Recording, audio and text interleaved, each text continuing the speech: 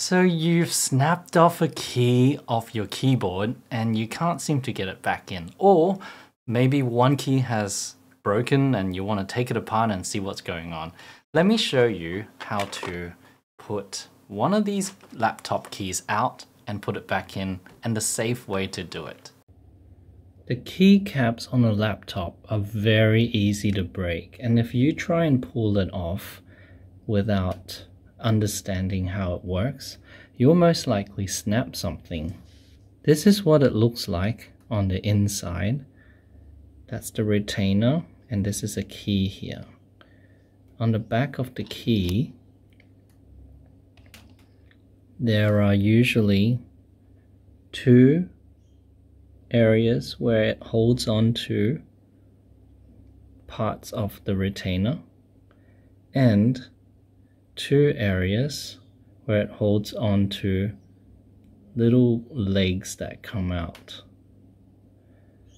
Now, this particular retainer is broken. As you can see, I can remove it like this. You shouldn't be able to remove it like this. These little bits here in the middle should be attached to this. There should be a little leg here. And this usually fits in like this, so that it can go up like an angle. So it creates a spring mechanism. Now, to remove the key safely so that you don't snap these two bits or these bits here, you will need a pair of tweezers like this, or a very, very small flathead screwdriver, or a plastic spudger. Let's take the Y key for example. Now when I go and remove this, I don't want to just use my finger and pull it off, because if you do, with enough force you'll snap it, and then yes, it'll come out. But if you do pull it off, you need to use a pair of tweezers. Now you got to go underneath the key. Now remember, the key here, this one here, is attached to this. So you want to go underneath. If I'm looking on the reverse side, I'm going to go underneath like that and support this. So we're feeling our way for underneath the retainer clip. You should be able to go straight through. And at that point, like, you should be perpendicular. You can move this up and up, so upwards, and that will release the clip. So you can see here, the clip is still intact, the two little teeth that are holding on, and also this particular retainer clip is still has its pieces here. To remove this retainer clip, if you ever need to, you want to find the bit that is hooked on here, not this one. Start removing this one. To remove it, you need to, this is really tricky because they're hooked on, and you have to get it under here and push it out.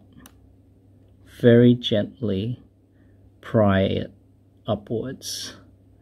If you pry it too hard, you're gonna snap it, and then that'll be over. Then you have to buy one.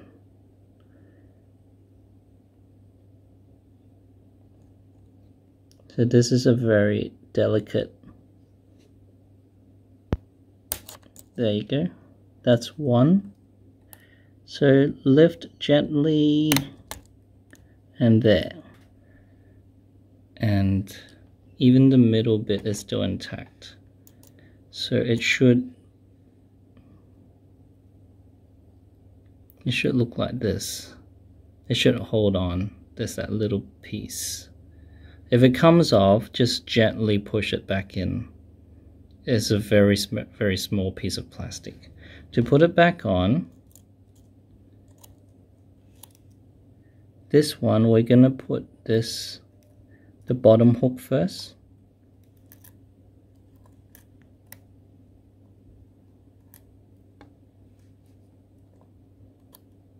And then we're gonna press the top.